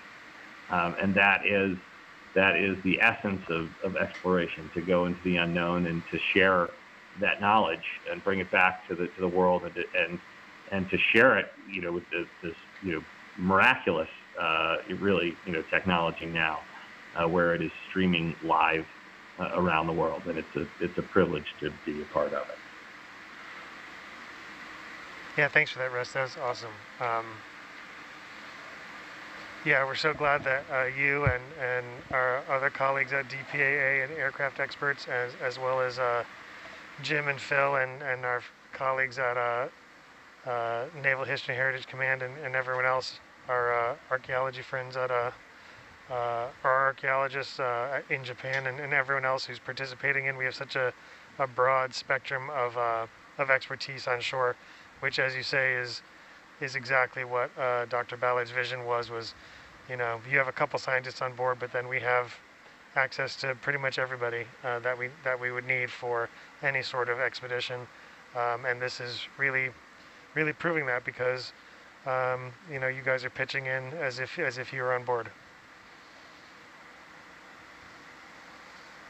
No matter what hour it is, yeah. How many coffees have been consumed today? Including standing as long of watches as we are, if not longer.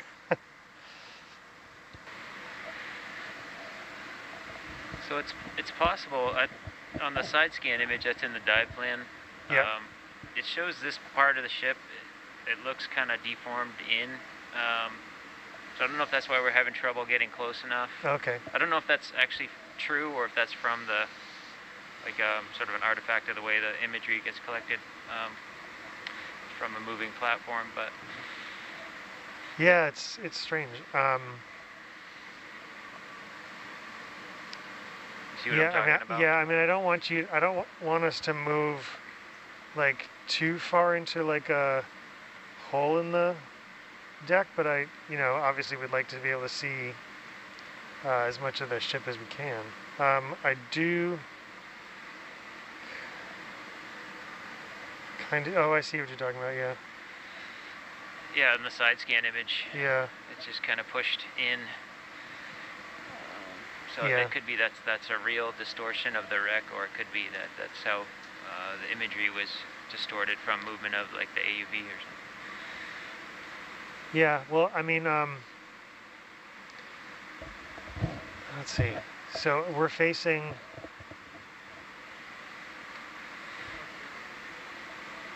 We're kind of facing. Oh, we're facing the wreck now. Geez. Okay. Oh yeah, right. That's what the sonar shows. I mean, I don't see anything all that scary in terms of like a hole on the sonar. It seems like it's a flat wall. Yeah. Yeah, I'm just trying to explain why maybe we kind of drifted away. Yeah. We do have a 10-meter move that's trying to translate down to the vehicle, so hopefully we'll swing into that next ring there on the sonar. Yeah. Is it possible to move just like 10 meters forward, like at 315? That's what's That's what we just Yep, did? that's what's called in Okay. right now. Yeah. Ship's just about completing the move, so All right. the Well, ROV yeah, we'll should- stand by. yeah. No, I'm, yeah, it just is what it is. Yeah, it's been about 5 minutes, but Yeah, okay. It felt like we were able to stay on site with Yorktown better, but I think I'm just forgetting the more stressful parts already. Because I know that we, it's just hard to make the exact movements and have the ship and the vehicle respond as quick as we'd like them to. yeah. Yeah, thanks for the update. That's fine. Let's stand by for a few more minutes. Okay, thanks.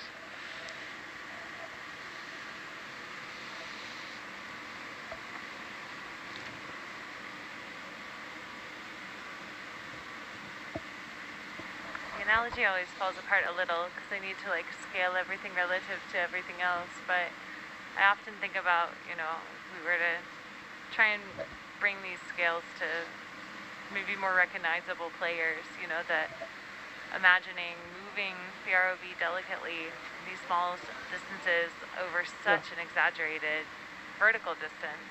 It's kind of like your helicopter or your drone carrying maybe like a little camera on the end of, I don't know, some dental floss, or like a string, and trying to fly this helicopter and this drone and these extremely exaggerated distances beneath it relative to, the total size of the ship.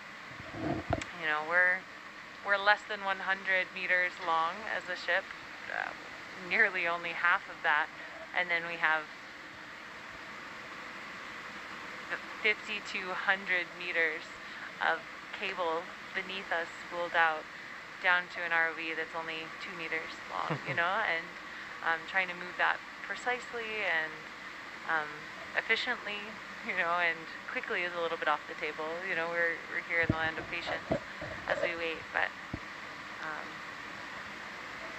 I think that the scale of what we're trying to do is often one of the things I find myself trying to wrap my brain around. Yeah, speaking of scale, Daniel made a very interesting point yesterday when we were diving Yorktown. He said that out here in the far end of the Hawaiian island chain and the far end of the Papahanaumokuakea monument, where the 48 people on the ship are the closest people to us, and then the next closest humans to us are the people do 10 more? in the International Space Station, which is 250 miles above us in the sky, and there's no other humans closer to us than them, which is really a frightening scale to think of. We're just that remote out here. Also, the space station is, I think, closer than I think. I think 250 miles is about right. Yeah. Here we'd have a little, maybe a few people in contention. The next closest groups maybe the Papahanaumokuakea Marine Debris Project right now is at Holani Ku, which makes them maybe in the ballpark of 150 miles from us, but still very far. Yeah, and I think Midway Island too is closer than that, right? Midway is farther than that. Oh, is it? Okay. Yeah, Holani Ku is west of Kauai-Helani. Oh, okay. And we are west and northwest of Holani Ku. So, that would probably put our friends at Kauai-Helani at Midway. Often bird research teams from Fish and Wildlife, sometimes monk seal research teams there. But that would be our podium team. So another ship, some bird and seal researchers, and the space station. Yeah.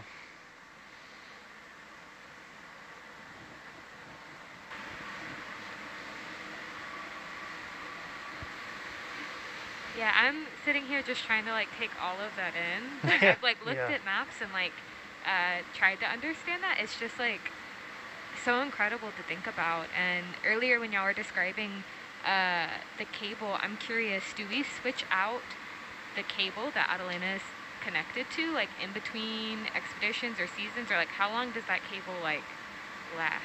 As long as we hope it will last for a very long time. Wow.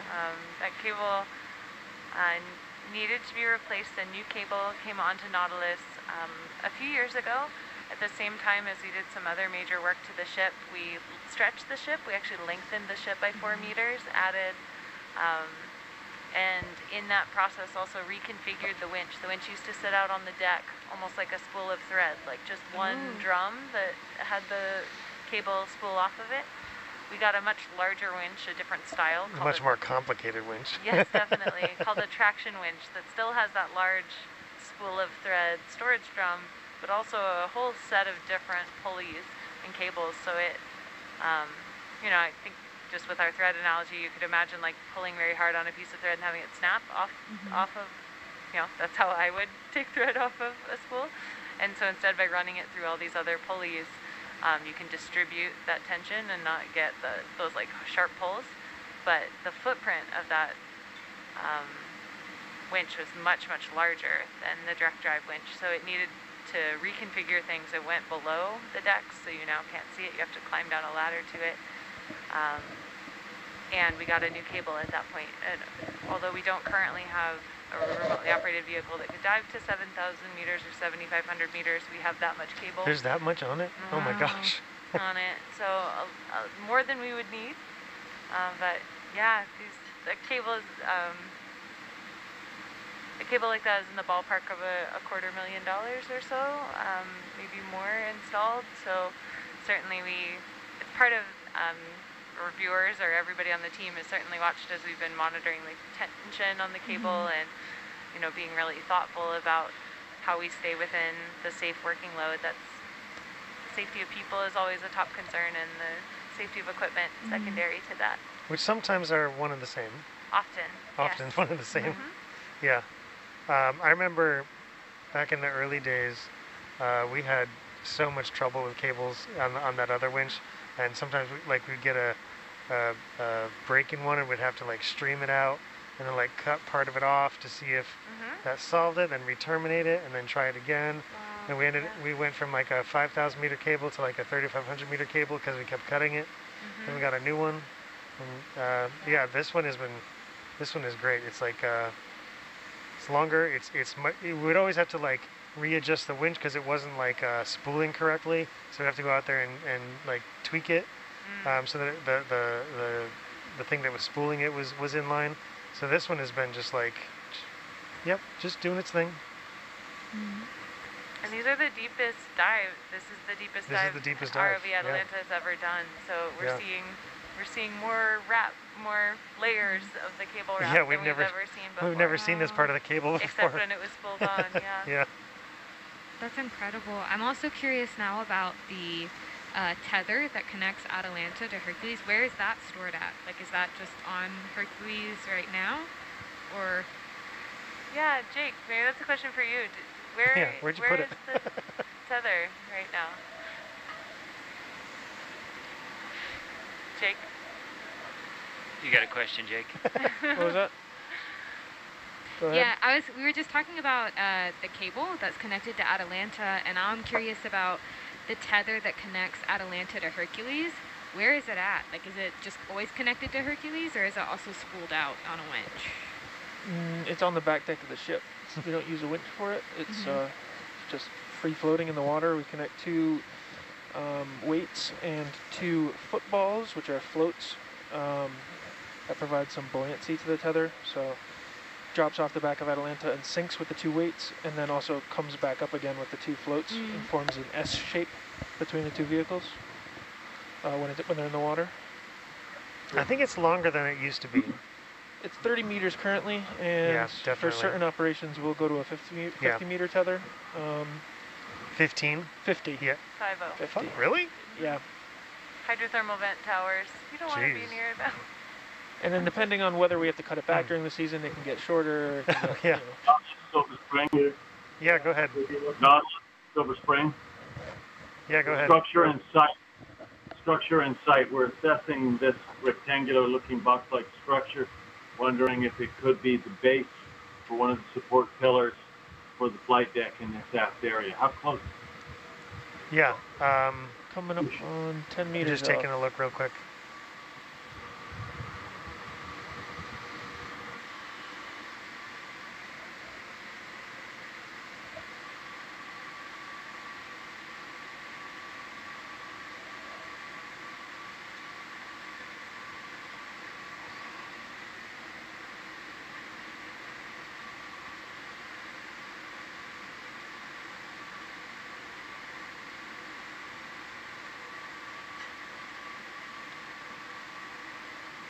So what? Yeah, one of the things we're thinking about is socket.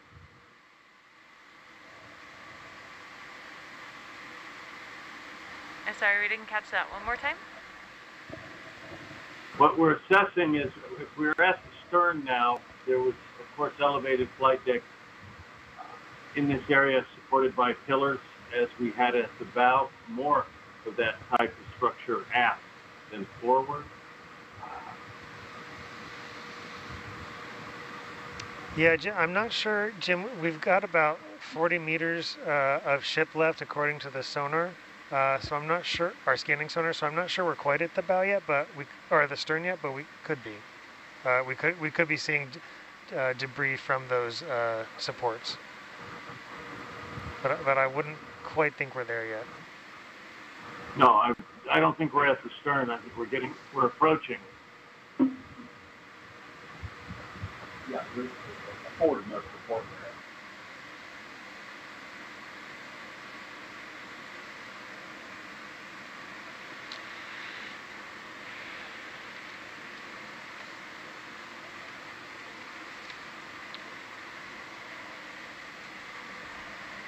Yeah, so Tori, the tether between the two vehicles,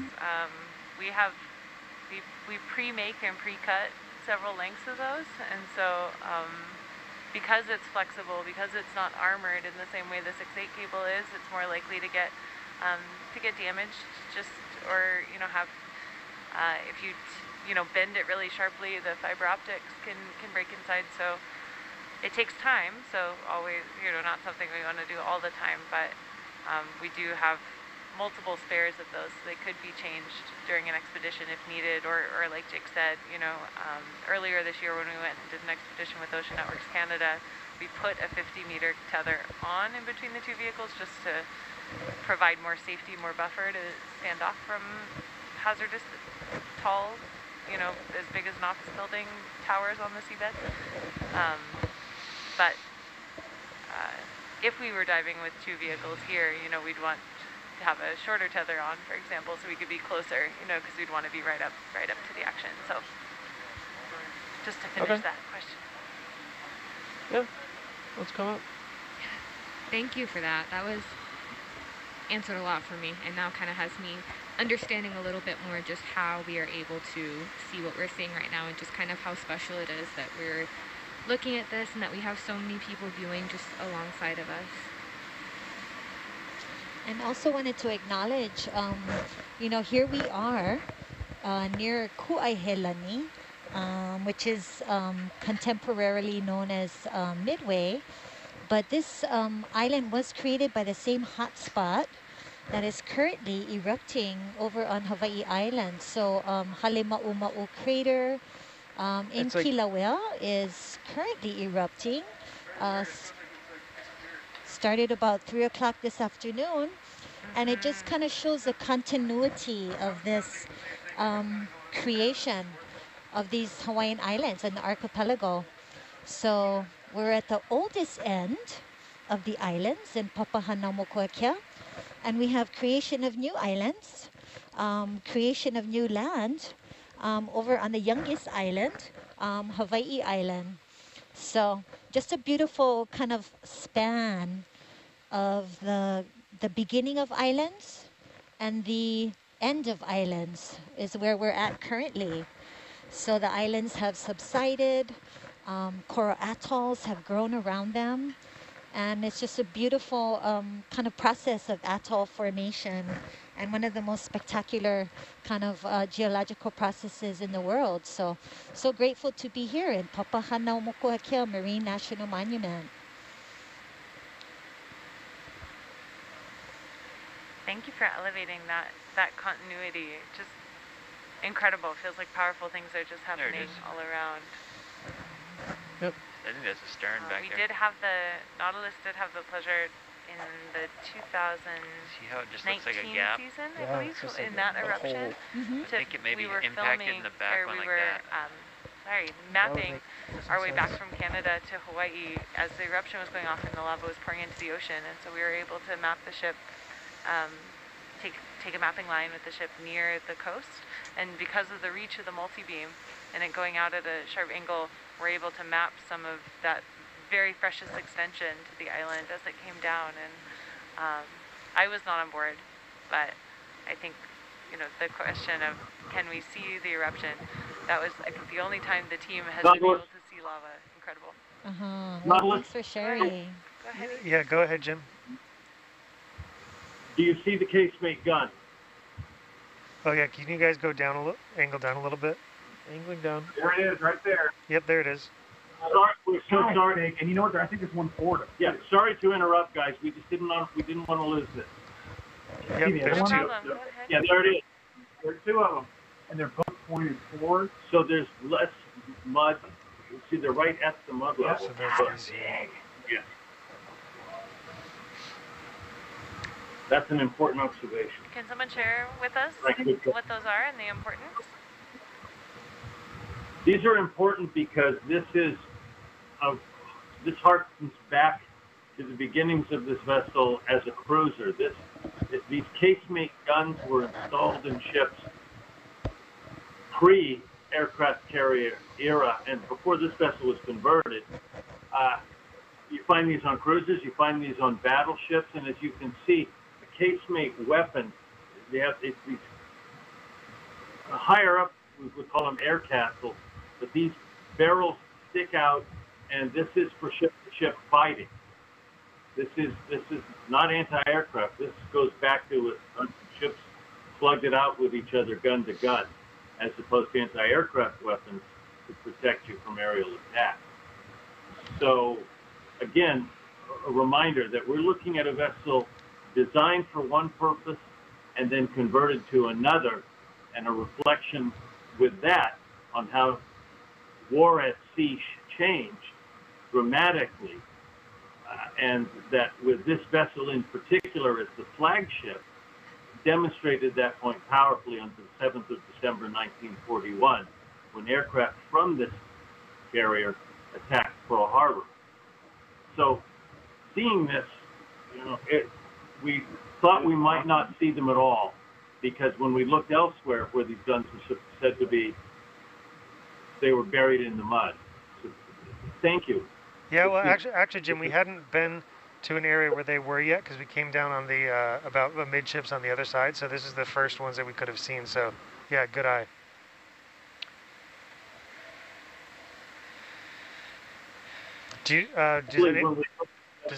When we looked at the mud area, that was where we had other casemate guns. But all good. This is great. This is right here, awesome. And you can get really a feeling for the experience of being encased as part of a gun crew with a weapon like this. I mean, they are truly relics, and just imagining the sound and the feeling as a round from this weapon would be discharged. It's just Maybe what we were saying. wild to Okay. see. I think that's probably where we are.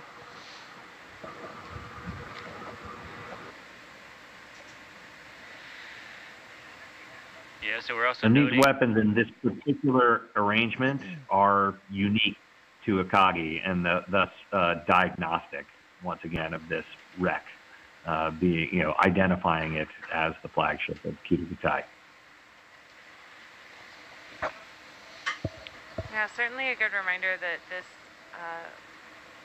obviously so much of our story is connected to the Battle of Midway here, but, you know, for over 20 years, this ship had a career, had many different engagements it was involved in, you know, and carried